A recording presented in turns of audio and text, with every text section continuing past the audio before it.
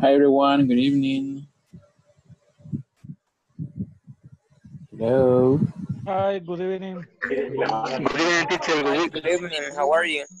I'm fine. How about you? How are you people? Not bad. Very good. Excellent. Excellent. Nice to have you Hello, back. teacher.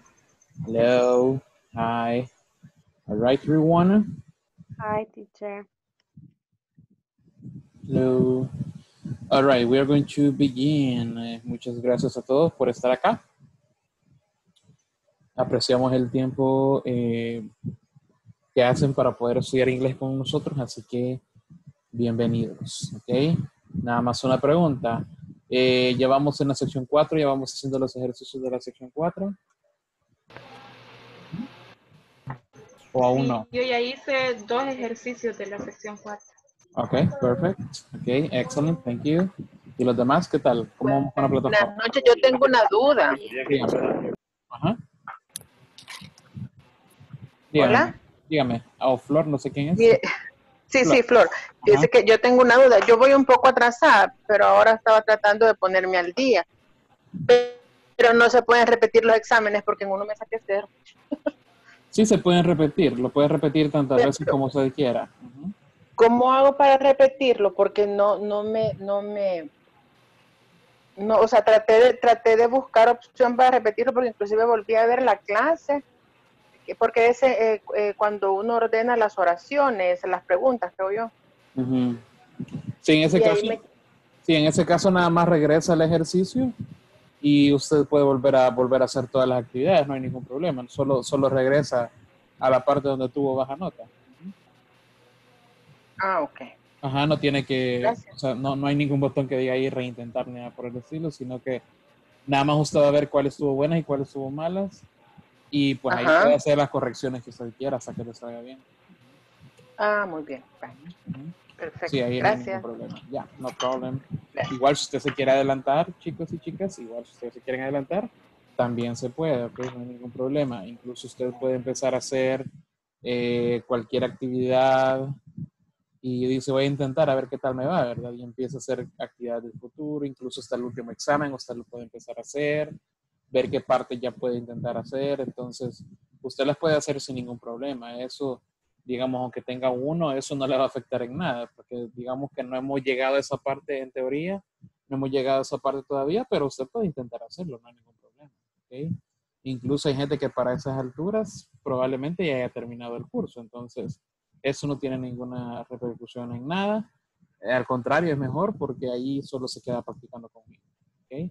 Así que siempre trate, si es posible, adelántese. De lo contrario, trate de ir al día. ¿Ok? Ahí vea usted cómo está con su tiempo. Y pues acá estamos para practicar. ¿Ok? Así que vamos a iniciar nuevamente. Good evening, everyone. Y vamos a iniciar. Vamos a hacer un pequeño repaso. Creo que ya está la mayoría por acá. Pero solo para que veamos lo que estuvimos haciendo y ya vamos a revisar la tarea. ¿Ok? Porque recuerdo que les dejé una tareita por ahí. Ya la vamos a revisar. ¿Ok? Don't worry. Y si no la ha hecho, pues ahorita aproveche para hacerlo. ¿Ok? Vamos a hacer un pequeño repaso. All right. El día de ayer estuvimos viendo some and any. Remember that we were working with countable and uncountable nouns. ¿Ok? Ese era como el tema principal. Bajo ese tema estábamos desarrollando la clase. Countable and uncountable nouns. Pero luego vimos some and any. ¿Ok? We were saying that, for example, when I use some, I need to say if it's countable, si estoy hablando de objetos contables. En ese caso tengo que utilizar, en ese caso, la comida en plural, ¿ok? Por ejemplo, I have some apples, I have some carrots, I have some oranges, ¿ok? There are some onions in the kitchen, okay, etc. Es una regla muy, muy importante el hacer todos los elementos contables en plural, ya que estamos diciendo algunos, ok, some, ok, some. Entonces ahí mirábamos esa primera regla. Luego mirábamos los que son uncountable, ok, and that we can also use some. Miramos que también puedo utilizar some. La única diferencia es que en este caso, como son incontables, no los puedo poner en futuro, ¿ok? Y tienen que ir en presente. I need some ice cream, I need some sugar, I need some salt, I want some water, ¿ok? I want some soda, ¿ok? Etcétera. Decíamos que uno de los pocos que puedo poner en plural y que es uncountable sería beans, ¿ok? I want some beans. Esa es una de las pequeñas excepciones, pero luego los demás sí tendrían que ir in singular, ¿ok? Entonces, si se fijan, utilizamos some únicamente que para countable, the object or the noun or the food has to be in plural. And for uncountable, the food or the object has to be in present. Sorry, in singular, okay? In singular. So, there we have the two options. Ahí tenemos las dos opciones que estuvimos viendo el día de ayer en cuanto a some. Luego, vimos el caso de any. Que any es totalmente lo contrario, que significa ninguno o ningún, ok.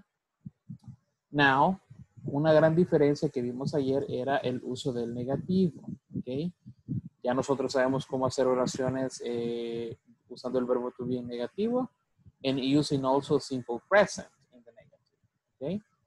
In this case, I'm going to use any, also for countable and uncountable. Countable and uncountable, but also I have to use I have to respect the rules, okay? Tengo que respetar las mismas reglas que respetaba anteriormente. Es decir que para los countables voy a utilizar plural and for uncountable voy a utilizar singular, okay? Entonces ahí tenemos unos ejemplos. I don't have any eggs, I don't have any apples, I don't have any carrots. Now uncountable, I don't need any ice cream, I don't need any sugar, I don't need any salt, ¿ok? Y de igual manera, así como en el caso anterior que tenía some beans, en este caso puedo tener any beans, ¿ok? Así que eso fue parte de lo que estuvimos viendo el día de ayer, some and any, ¿ok? For negative. Luego pasamos a questions. Decíamos que questions también vamos a utilizar any, pero en este caso no va a ser negativo, sino que va a ser in affirmative way. Y va a significar alguno o algo, ¿ok? Vamos a ver algunos ejemplos para que nos acordemos. Do you want any sugar in your coffee? Si se fijan, la pregunta, primero que todo, no está en negativa, sino que es una pregunta, ¿ok? Entonces, in that case, any refers to some. No puedo utilizar some. Alguien me ha llamado la atención de eso ayer. Entonces, eso significa que no puedo utilizar some en preguntas. That's right, ¿ok? Eso es lo correcto. No podemos utilizar some en preguntas, sino que en ese caso vamos a utilizar any, ¿ok? Do you want any sugar in your coffee? Ahora, para responder, tengo some y tengo any, dependiendo si es affirmative o negative, ¿ok? Yes, I want some sugar. Oh, no, I don't want any sugar, ¿ok? Entonces, ahí miramos cómo utilizar affirmative and negative and also question. Por acá estuvimos respondiendo varias de las otras preguntas. Do you have any apples in your refrigerator? Yes, I have some apples. Or no, I don't have any apples. Are there any hot dogs in the kitchen? There are some hot dogs or there aren't any hot dogs. Is there any salt? Yes, there's some salt. No, there isn't any salt. Okay. Ahí estuvimos viendo varias, luego les pedía que me ayudaran a responder un par de preguntas por acá. Y ahí estábamos utilizando some and any, some for affirmative and any for negative. ¿Ok?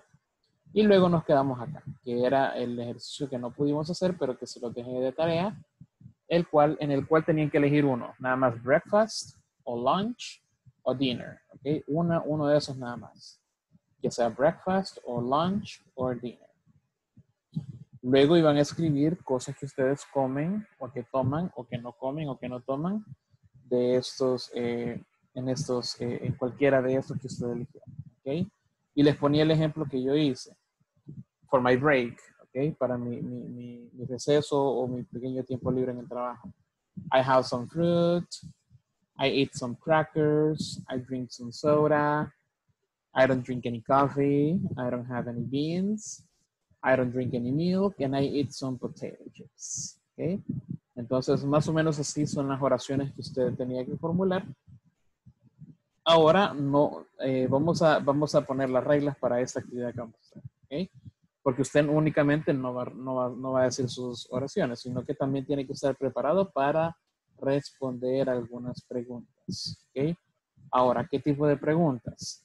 Ahora, acá tenemos que poner atención todos, porque por ejemplo, si yo dije esas oraciones, ustedes me pueden hacer preguntas, porque probablemente hay otras cosas yo que no las mencioné acá. Por ejemplo, water, ¿ok? Entonces usted puede decir, tengo curiosidad si el teacher toma agua durante su break, ¿ok? Entonces le quiero preguntar, porque aquí no veo que haya mencionado, veo que no mencionó agua, ¿verdad? Entonces le voy a preguntar, ¿cómo le pregunto? Pues, esas serían en cuanto a las preguntas que estuvimos haciendo el día de ayer, ¿ok? Vamos a ver, en este caso sería drink. Teacher, do you drink any water for your break? Okay, porque como estamos hablando de my break, do you drink any water for your break? Y ya luego yo tengo que responder. Okay. Entonces acordémonos del tipo de preguntas que puedo tener. Do you drink? Do you eat? Okay. Or do you have? Okay. Do you have some water for break? Okay. Or do you drink some water for break? Esos podrían ser, pero creo que vamos a utilizar más comúnmente eat and drink. ¿Okay? Recuerde que las preguntas tienen que ser con N. Vamos a ver acá. Estas son mis oraciones. Vamos a ver, ¿quién me pudiera hacer un par de preguntas sobre food que no he mencionado? Por ejemplo, eso podría ser una. Teacher, do you drink any water for break? Vamos a ver a alguien más que me quisiera hacer una pregunta sobre mi break. Porque ya dije mis oraciones. Entonces, vamos a ver. De algún elemento que yo no haya mencionado. Do you drink or do you eat? Do you drink any juice in your break? Do you drink any juice? Yes, I drink some juice for my break. Thank you, Nancy. Teacher, Yes. do you eat pizza any breakfast? That is my break, que sería mi receso. No es breakfast, sino que break. Yeah, do you eat any pizza? No, I don't eat any pizza for my break. All right, thank you. Someone else? Do you eat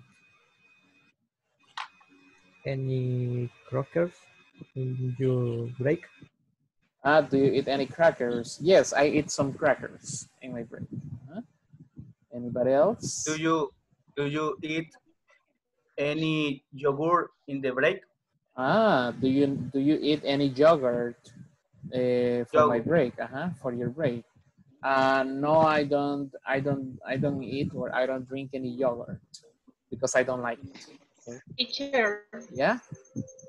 teacher, do you eat any candies in your break? Do you eat any candies in your break? Yes, I eat some candies in my break. Teacher, Yeah. do you eat apples, any apple in the break, in your break? Do you eat any apples in your break? Yes, I eat some apples in my break. All right, the last question. You eat any ice cream in your break? Do you eat any ice cream? No, I don't eat any ice cream in my break. Ok, perfect. Entonces, esos son el tipo de preguntas que usted le tiene que hacer a sus compañeros. ¿Ok? Por ejemplo, si yo trabajo con Verónica, Alejandro y Stanley, un ejemplo. Yo digo mis oraciones y luego ellos tres me hacen preguntas. ¿Ok? Quizás una pregunta cada uno. Por ejemplo, do you eat or do you eat any or do you drink any? ¿Ok? Solo para ver si hay otras opciones por ahí que la persona coma o no coma. Y luego Verónica nos dice sus oraciones y luego nosotros otra vez le hacemos preguntas. ¿Okay? Así que vamos a practicar ambos. Vamos a practicar sentences and questions. ¿Okay? Así que nada más para que quede claro, acá tengo un par de preguntas que también me pudieron haber hecho. ¿Okay? Do you eat any broccoli for breakfast, teacher? Sorry, for the break. Not for breakfast, for break. Or do you drink any milk for break, teacher? Okay. Entonces, ahí va a depender del tiempo que diga la persona que que come, ¿ok? Si es para breakfast, si es para lunch or for dinner, ¿ok? Así que recuerde, vamos a leer primero las oraciones y luego los demás tienen que hacer las preguntas, right? Here we go. Vamos a trabajar en grupitos. A ver. All right. Por favor, acepte la invitación, ¿ok? Ahorita vamos a trabajar en grupos. Here we go.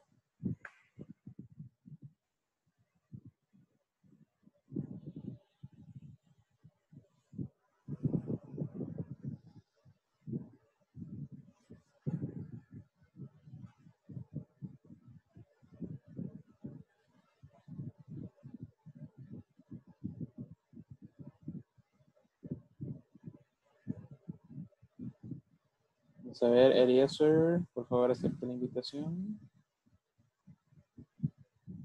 Ahora.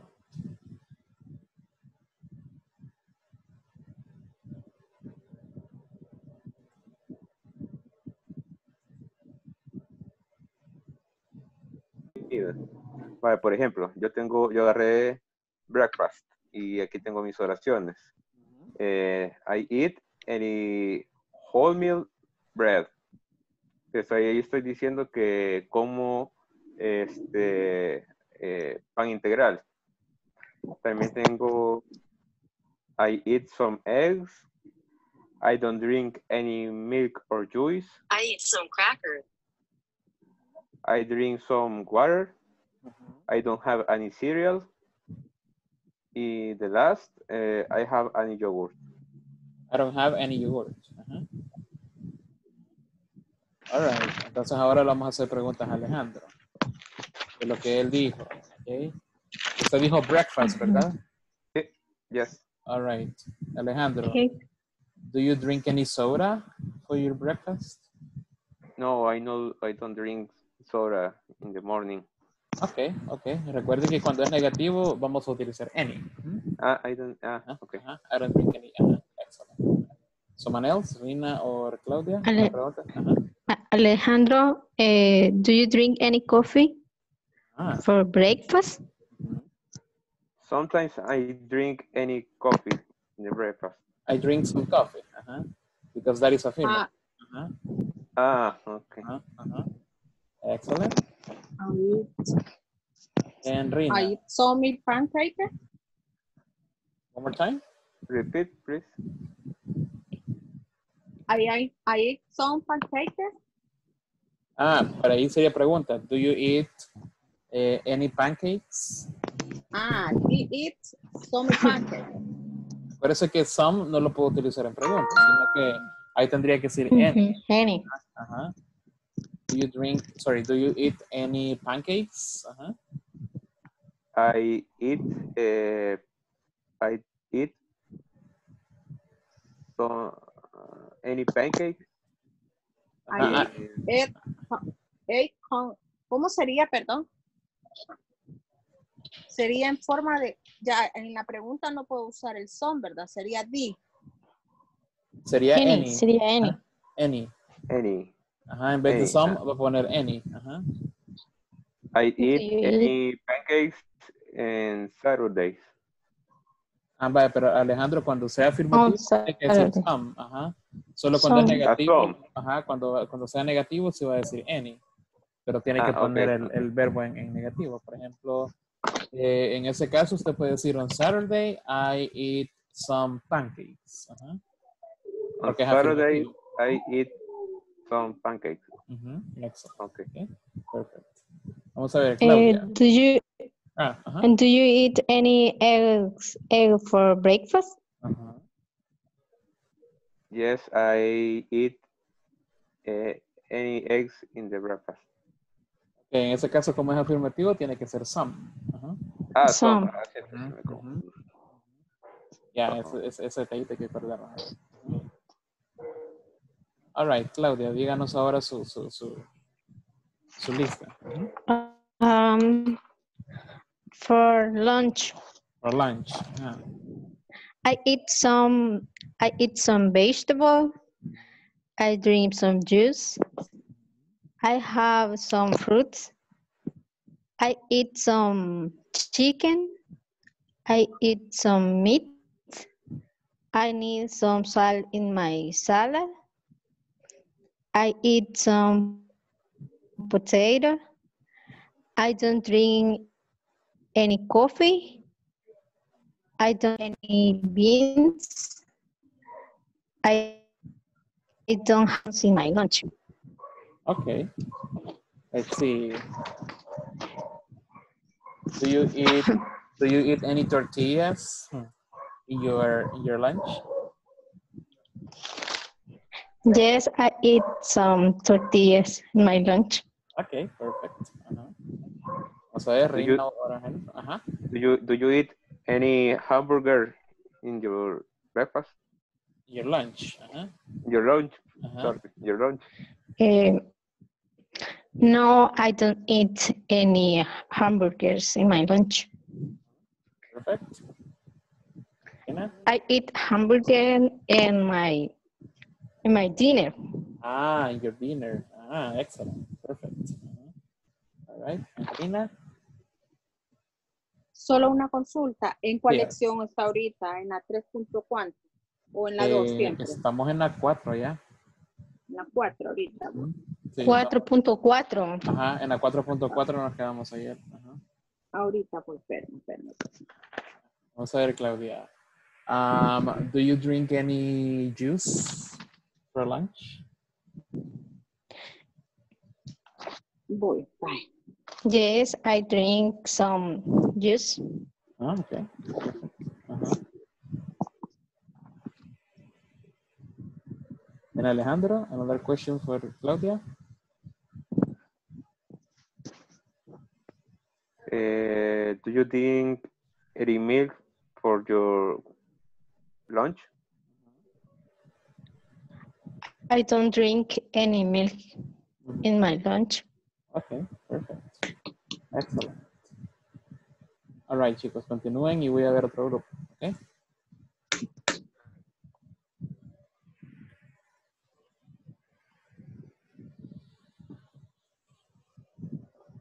In my lunch, I eat some rice and I have some salad.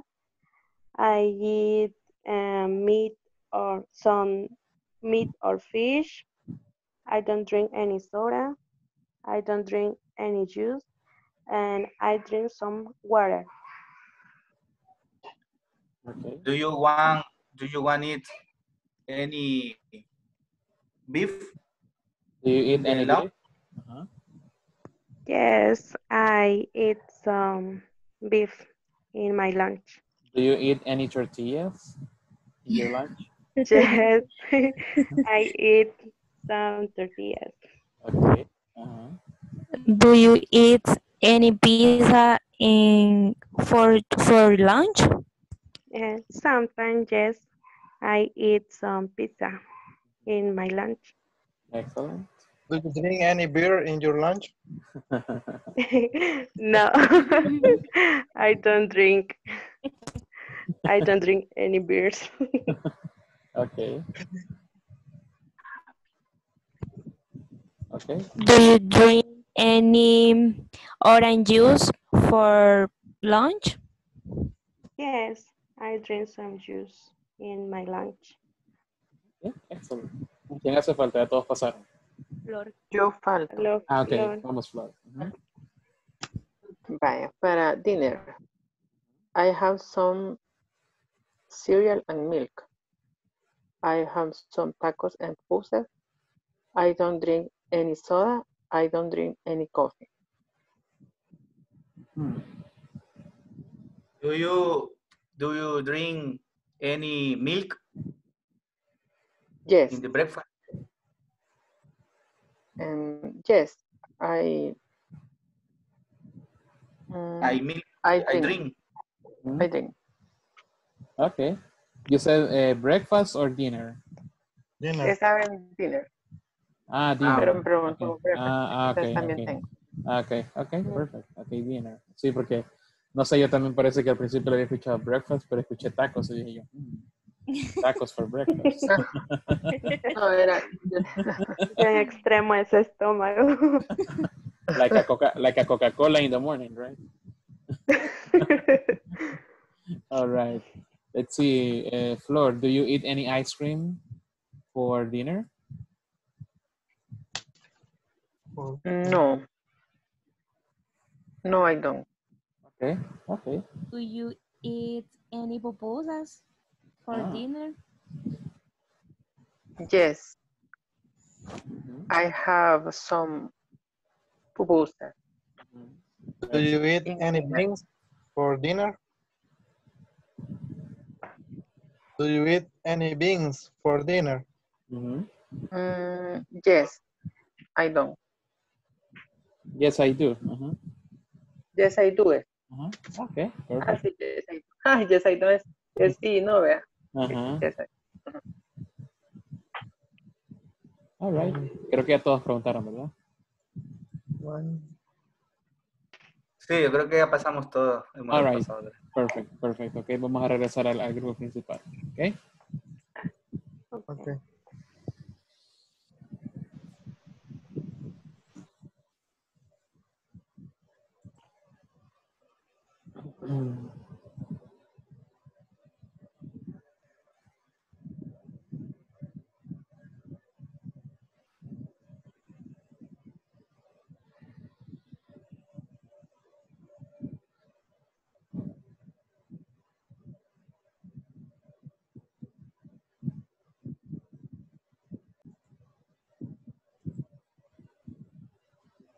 Hello, welcome back. All right. Déjenme un minutito. Déjenme un minutito que no me activa la cámara. Pero ya vamos a ver cómo lo arreglamos. Ok. All right. Vamos a continuar. Ok. Espero que ya todo el mundo haya practicado. Creo que fue un buen momento para aprender cómo utilizarlo, tanto como countable. Hello, welcome back. Yes, hello. All right. Yes, I am. Un minutito que no me activa la cámara, pero ya vamos a ver cómo lo arreglamos. ¿Ok? All right, vamos a continuar. ¿Ok? Espero que ya todo el mundo haya practicado. Creo que fue un buen momento para practicar ese tema. Some and any. Ahí sería, lo bueno es seguir practicando. ¿Ok? Porque de esa manera siempre nos vamos a acordar de cómo utilizarlo, tanto como countable and uncountable nouns. ¿Ok? Bueno, ahí sí, ahí está la cámara. Perfect. Ok. Now we're going to continue. Ok. Vamos a continuar con el último tema de la section number 4. Ok. El cual es frequency adverbs of frequency. ¿Ok? Vamos a ver un par de palabras acá que podemos utilizar para diferentes ocasiones. ¿Ok? Y el día de mañana, por si terminamos ese tema, aunque lo dudo, pero si lo terminamos el día de mañana, vamos a hacer práctica de information questions. ¿Ok? Porque siento que es necesario practicar tanto hacer como responder ese tipo de preguntas. ¿Ok? Porque siento que con la cuestión del orden de las preguntas, si no se practica, no se maneja al 100%. ¿Okay? Así que eso es lo que nos espera para el día de mañana. Pero primero vamos a ver adverbs of frequency. ¿Para qué utilizamos adverbs of frequency? Well, we use it. Lo usamos para decir que tan frecuentemente nosotros hacemos ciertas actividades. ¿Okay? Ahorita ya vimos bastantes actividades como rutinas que nosotros hacemos o activities at work.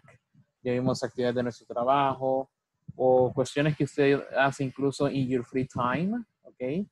Son cuestiones que usted las hace, pero yo sé que no las hace todos los días. ¿Ok? Entonces vamos a ver cómo usar ciertas palabras para decir la frecuencia con la que hacemos las cosas. ¿Ok? Así que vamos a fijarnos primero en el lado izquierdo de la pantalla para que veamos algunos ejemplos utilizando some frequency adverbs. ¿Ok? Así que ahí puede ver usted el porcentaje, el cual el porcentaje se traduce en la frecuencia con la que se hace algo. ¿Ok? Vamos a ir de arriba para abajo. Primero tenemos always. Eso quiere decir que es un 100% de frequency. Es decir, que usted lo hace todos los días, llueve, truena, relampaguea. ¿Ok? Entonces ahí tenemos un ejemplo. You always eat at 2 o'clock. Okay? You always eat at 2 o'clock. If you see, I am using the simple present. Okay? I am using the simple present. And after the subject, I use the frequency adverb. Si se fija, estoy utilizando el simple present de manera normal. Solamente que después del sujeto estaría utilizando cualquiera de estas palabras. ¿Ok? Que serían los frequency adverbs o las palabras de frecuencia. ¿Ok? Entonces, en este caso, you always eat at 2 o'clock. Ese es su horario. ¿Ok? No puede comer a otra hora porque no le da hambre o si come más tarde se escapa de desmayar. ¿Ok? Entonces, es siempre, always. ¿Ok? Always. The next one. Ese ya baja un poquito. ¿Ok? Eso quiere decir que quizás de todos los días de la semana hay un día que no lo hacen. ¿Ok? Entonces, esto sería usually. ¿Ok? Usually. They usually eat fruit. They usually eat fruit. ¿Ok? Entonces ya tenemos de siempre a usually, que sería usualmente. ¿Ok? Usually. Y ya sería como un poco menos de frecuencia con la que lo hacemos. ¿Ok? The next one. Often. Often. Algo que me gustaría recalcar acá es que la letra T en esta palabra no se dice. ¿Ok? No se dice often, sino que se dice often. ¿Ok? Often. Entonces ahí ya la frecuencia bajó un poco más. ¿Ok? We often play basketball. We often play basketball. Eso quiere decir que por lo menos de todos los días, los fines de semana no lo hacen. ¿Ok? Porque descansan, entonces ya el porcentaje de frecuencia va bajando. Often. ¿Ok? Often. All right? The next one. Sometimes. Sometimes. ¿Ok? Sometimes. Eso ya sería la mitad de la frecuencia. ¿Ok? Sometimes. Podría ser un día sí, un día no. ¿Ok? Ahí se puede ir más o menos traduciendo esa frase. Sometimes. I sometimes eat chocolate. ¿Ok? I sometimes eat chocolate. Si se fija, en todos los casos siempre va después del sujeto. ¿Ok? You always, they usually, we often, I sometimes. ¿Ok? The next one. Vamos bajando en frecuencia. ¿Ok? Rarely. Rarely. Raras veces. ¿Ok? Rarely. I rarely play the guitar. I rarely play the guitar. Raras veces. ¿Ok? I rarely play the guitar. Luego bajamos aún más la frecuencia, a un 5%. Tenemos hardly ever. Hardly ever. Hardly ever. Eso significa que casi nunca. ¿Ok? Sin embargo, no es el 0%. Por eso es casi nunca. ¿Ok? Casi nunca. Hardly ever. They hardly ever use the car. ¿Ok? Quizás una vez al mes lo sacan. ¿Ok? Porque quizás no tienen para gasolina o no tienen licencia, no sé. ¿Ok? They hardly ever use the car. Y de último, que sería algo que usted nunca hace, eso quiere decir un 0% de frequency, sería never. ¿Ok? Never. I never watch TV. I never watch TV. ¿Ok? Entonces vamos a repetirlos todos de arriba para abajo. ¿Ok? Always. Always. Always. Usually. Usually. Usually. Usually. Often. Often. Often. Digamos, siempre acordémonos que en ese caso no digo la letra T. ¿Ok? Often. Often. The next one. Sometimes. Sometimes. The next one. Rarely. Rarely. Rarely. Okay. Rarely. Rarely. The next one. Hardly ever. Hardly Hardly ever. Hardly ever. Hardly ever. Hardly ever. And the last one. Never. Never. Never. Never. Okay. Never. Never. Excellent. Ok. Ahora, en mi lado derecho tengo algunas oraciones, las cuales ustedes me van a ayudar a completar y usted me va a decir cuál de todos los frequency adverbs aplica para usted en estos casos. ¿Ok? Por ejemplo, la primera dice, I'd eat cereal for breakfast. Entonces, justamente tengo el espacio para que usted me indique cuál de todos esos frequency adverbs aplica para usted. ¿Ok? Por ejemplo, in my case, I never eat cereal for breakfast. ¿Ok? I don't like cereal. So I never eat cereal for breakfast. Vamos a ver. Nancy, what about you? Ajá. I usually watch TV after work. No, number one, sorry, number one. Ajá. Number one. Ajá, ajá. I sometimes eat cereal for breakfast. Okay, perfect. Thank you so much. Stanley, number one, Stanley. Okay. Uh-huh. I never eat cereal for breakfast. Okay, perfect. Thank you so much. And finally, Diego, number one. I usually eat cereal for breakfast. Excellent. Okay, thank you so much. Okay, perfect. Entonces, para que vean que es muy fácil utilizar el frequency adverb. Okay, eso ya es cuestión personal, porque usted sabe con qué frecuencia hace esas cosas. Okay, number two, people. Number two. Watch TV. Vamos a ver. Rina, number two. I always watch TV after work. Excellent. I always watch TV after work. Thank you so much. Floor, number two, Floor. I never watch TV after work. Okay. I never watch TV after work. Excellent. Erika, number two.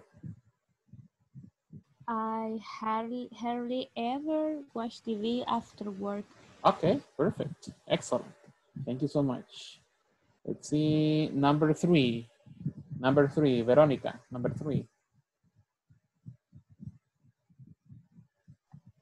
I always drink milk for dinner. Okay, perfect. I always drink milk for dinner. Thank you. Andres, number three. I never drink milk for dinner. Okay, perfect. Thank you so much. Number four. Vamos a ver, number four, Mariela Amaya, number four.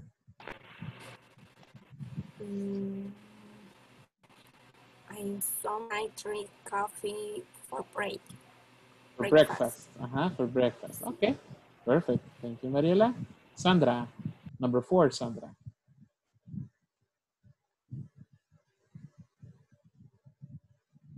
Sandra, hello. Use su micrófono. Okay, perfect. In the forward. Yes, number four. I usually drink coffee for breakfast.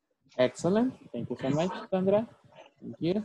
Let's move on to number five. Eliezer, number five.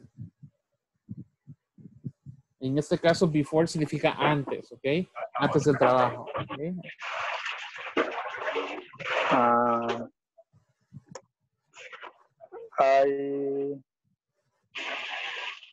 I always have breakfast before work. Okay, perfect. I always have breakfast before work. Thank you. Let's see, Nancy, number five.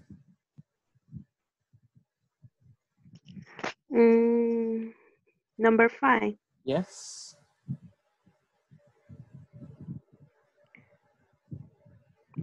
I often have breakfast before work.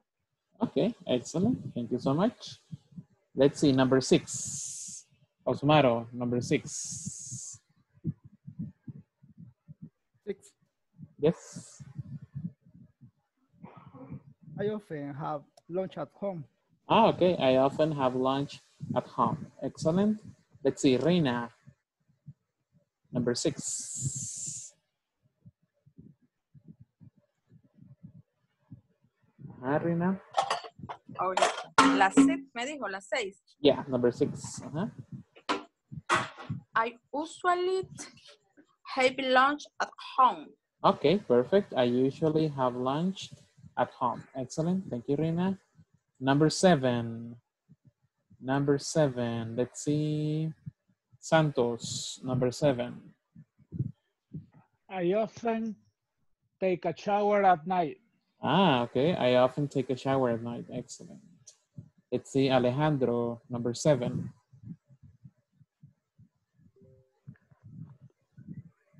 I sometimes take a shower at night. Okay, perfect. Excellent. Now, let's go back. Vamos a iniciar otra vez. Yo creo que ya todos participaron. ¿O hay alguien que no ha participado aún? Dígame. Number 8. Vamos a ver. Ok. Si no, vamos a empezar nuevamente. Stanley, number 8. Okay. I rarely take a shower at night. Okay, I rarely take a shower at night. Excellent. Thank you so much. Now, number 8. Número 8. Vamos a ver. Flor. Number 8. I sometimes listen to music at work. Okay, perfect. Thank you so much, Flor. Erika Rivera, number 8.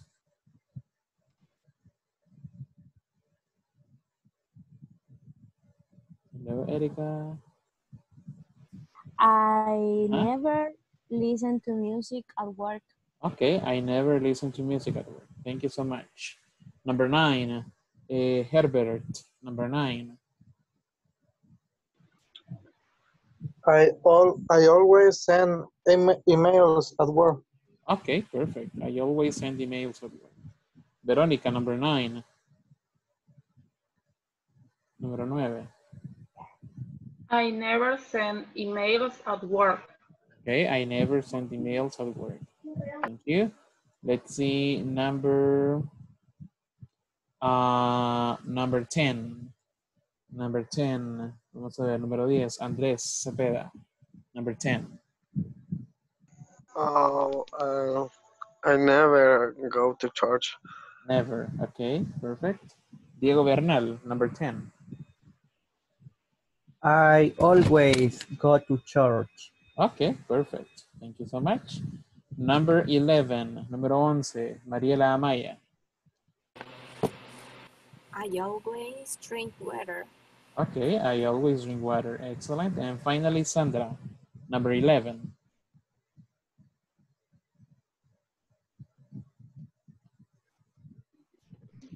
I always drink water. Okay, I always drink water. Thank you so much. Okay. Así que para que vean, chicos, que en ese caso es muy fácil. Ok. Tenemos frequency adverbs. Depende de la frecuencia con que usted haga cualquier situación o cualquier actividad. Usted la pone inmediatamente after the subject. Ok. Inmediatamente después del sujeto. Ok. After the subject. Igual que en todos estos ejemplos que tengo un espacio después del sujeto. Exactamente ahí usted pone the frequency adverb. Ok. Ahora, ¿qué pasa si estoy hablando de alguien más? Por ejemplo, my father. ¿Ok? My father. En ese caso, pues igual. Tendría que ser he. ¿Ok? He usually or he often, he sometimes, he never. ¿Ok? Y en este caso, como estamos usando simple present, tendría que cambiar el verbo. ¿Ok? Tendría que cambiar el verbo. Vamos a ver la número 2, solo para que vean. I'm going to use he. He. Voy a poner acá never, que sería el frequency adverb. Never. And then, el verbo principal tengo que cambiarlo. Tengo que ponerle Watches. watches. Ajá. He never watches TV after work. ¿Ok? Entonces, eso es prácticamente lo mismo, solamente que tengo que aplicar las reglas de la tercera persona. ¿Ok? Cuando estoy hablando de he, she, and it. De lo contrario, todas las actividades quedan normales. ¿Ok? Así que todo lo que hemos venido viendo, viene a caer en ese tema también. ¿Ok? Así que, ¿alguna pregunta hasta acá? Con always, usually, often, sometimes, rarely, hardly ever, ¿no? No. No. Ok, perfecto. Ok, entonces decíamos, ¿verdad? Que estos frequency adverbs siempre van a estar después del subject. Ahora, hay uno en específico que va a hacer que esa regla no se respete, ¿ok? Entonces, ese va a ser sometimes. ¿Por qué hago referencia a sometimes? Porque sometimes es muy versátil. Sometimes puede estar en 3 posiciones diferentes. ¿Ok? Ya vimos en el caso de los demás que siempre va a ir después del sujeto. ¿Ok? He never, he sometimes, he usually, I never, I rarely. ¿Ok? No lo puedo mover de ahí. Pero sometimes I can have it in different positions. ¿Ok? Lo puedo tener en diferentes lugares. Vamos a ver el primero. El primero es el más común. Por ejemplo, I sometimes take a shower after work. ¿Ok? Lo tengo siempre después del sujeto. Esa es la manera más común para todos. ¿Ok? Para todos los frequency adverbs. Pero como decía, sometimes puede tener otra posición. Vamos a ver cuál es la otra. Al principio. ¿Ok? Sometimes I take a shower after work. ¿Ok? Sometimes I take a shower after work. Ahora, ¿puedo hacer lo mismo con always? No. ¿Puedo hacer lo mismo con rarely? No. ¿Puedo hacer lo mismo con never? No. Únicamente sometimes. ¿Okay? Ese es el único que puedo mover de posición. Los demás siempre van a ir after the subject. ¿Okay? Después del sujeto. En el caso de sometimes, no. Él le gusta romper las reglas, así que él se pone en diferentes lugares. ¿Okay? Y la última posición sería al final. ¿Okay? I take a shower after work sometimes. ¿Okay? Ahora, como repito, eso es únicamente con sometimes. ¿Okay? Lo puede usted, cuando lee algún libro o alguna noticia, siempre lo va a encontrar en 3 lugares diferentes. ¿Okay? But the other frequency adverbs, no. ¿Okay? Los otros no. Los otros solo van a tener una posición y pues no hay quien lo mueva de ahí. ¿Okay? No se puede mover para ningún otro lugar. Right? Así que ahí les queda nada más la explicación por si lo llegan a utilizar en un futuro. ¿Okay? Ahora vamos a ver la plataforma, porque ya prácticamente con esto podemos hacer fácilmente la plataforma. Tendríamos que poder hacer la section 4.9, que sería la 4.9, que sería una de las últimas en esta section number 4. Dice las instrucciones: descifre las oraciones y escriba cada oración en el orden correcto. Por ejemplo, acá tengo I have breakfast on never weekends. Okay, eso está desordenado. La oración correcta tendría que ser I never have breakfast on weekends. Okay. Entonces, acá tenemos 3 oraciones nada más. Okay. Ahí tendría que usted ordenarla de acuerdo, siguiendo el orden que acabamos de ver. Okay, que sería subject, frequency adverb, verb, and then the complement. Okay. Algo que también me gustaría recalcar acá es que el ejercicio no tiene punto. Entonces creo que usted va a tener que, es necesario que le ponga el punto. ¿Ok? Igual, si no se lo agarra, trate de ponerlo sin el punto, porque a veces así funciona también. ¿Ok? Pero muchas veces tenemos la línea y tenemos un punto, pero en este caso de acá no está la línea. Así que probablemente tenga que escribir el punto por ahí. ¿Ok? Así que con eso prácticamente terminamos la sección 4.9. Luego, en la 4.12, tenemos un pequeño artículo. Dice comiendo, eating for good luck, comiendo para buena suerte. Ahí tenemos unas pequeñas descripciones. Y pues usted prácticamente tiene que completar las oraciones con cualquiera de esas 3 opciones de acuerdo a lo que usted leyó en el magazine. ¿Ok? Así que tenemos 6 oraciones que están incompletas y pues nada más les hace falta una parte y dependiendo de lo que usted lea, así va a poder completar eso. ¿Ok? Así que eso sería prácticamente lo único que tendríamos que hacer en la 4.2. Y de esa manera usted ya puede finalizar la section number 4. ¿Ok? Hay un par de detalles nada más que nos hace falta ver de los frequency adverbs que probablemente le ayuden para el examen final. ¿Ok? Por lo menos para esa parte del ejercicio en la plataforma ya lo cubrimos, pero probablemente hay otros detalles que pueda haber nuevamente en el examen final y que probablemente no estaban ahí. Entonces vamos a seguir practicando un poquito más esto. ¿Ok?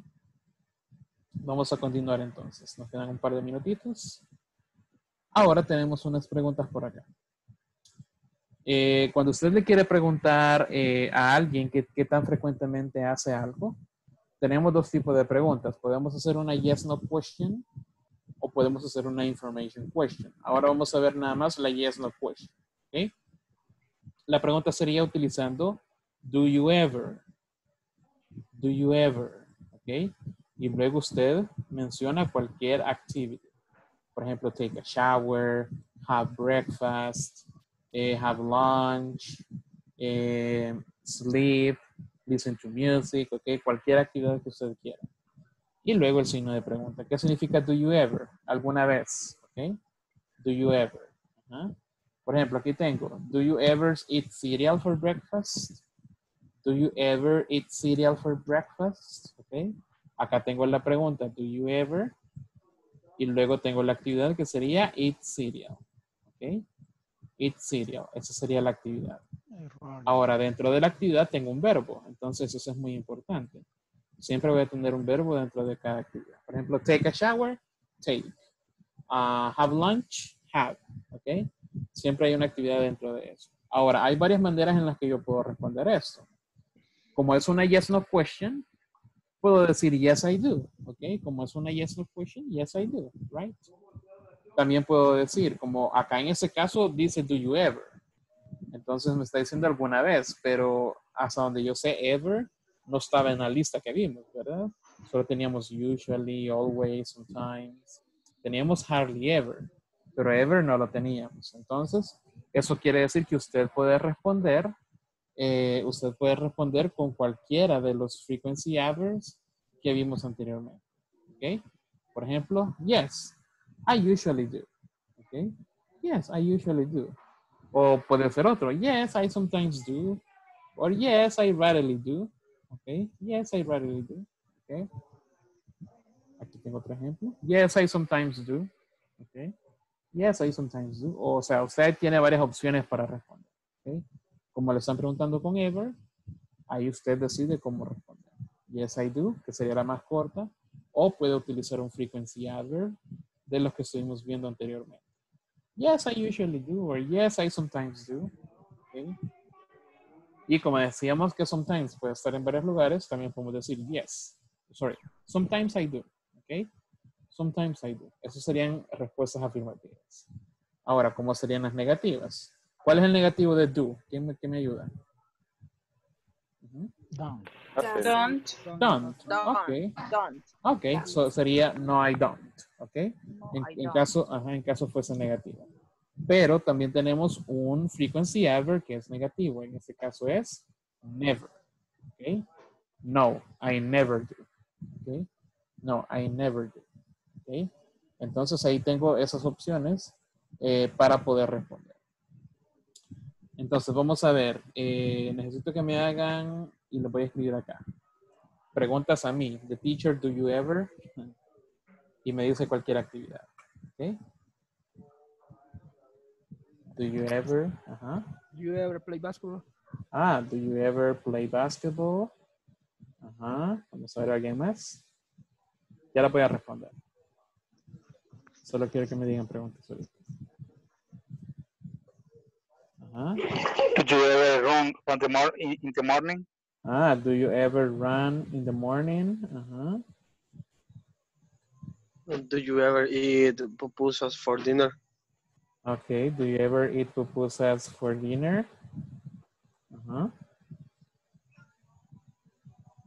Well, Ahí faltó dinner, teacher. Sorry. Do you ever eat pupusas for dinner? Someone else? Do you ever go to church? Do you ever go to church? Teacher, do you ever dance in your work? Okay, do you ever dance in your work? Do you ever drink coffee? For what? Do you ever drink coffee at work? At what? Okay, at work. One more. Do you ever take a shower in the night? Okay, do you ever take a shower at night? Okay, ahora la voy a responder. Okay, let's see. Teacher, do you ever play basketball? Yes, I sometimes do. Sometimes. Not all the time. Nada más déjame cambiar de colorcito para que sea mejor, que no sea muy rojo. Okay. Do you ever run in the morning? No, I never do. I never run in the morning. Do you ever eat pupusas for dinner? Yes, I usually do. I usually eat pupusas for dinner. Do you ever go to church? Yes, I rarely do. Do you ever dance in your work? No, I never do. Do you ever drink coffee at work? No, I never do. And do you ever take a shower at night? Yes, I sometimes do. Ok, entonces así es como se pueden responder ese tipo de preguntas. Okay. Como repito, esa es nada más una de las maneras en las que podemos hacer preguntas, ¿ok?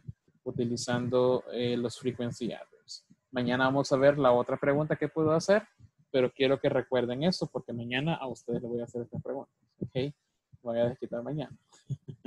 All right, así que acordémonos de las maneras de cómo se responde, tanto affirmative como negative. All right, así que vamos a quedar hasta acá. No me quiero despedir sin antes desearle feliz Día de los Padres a los chicos acá que son padres de familia. Y pues espero que tengan una feliz noche. And I hope to see you tomorrow. Okay? Nice. Thank you. Good Yep. night. See you Good night. tomorrow. See you Bye, tomorrow, everybody. See you teacher. Good night. tomorrow. Good night. Bye, teacher.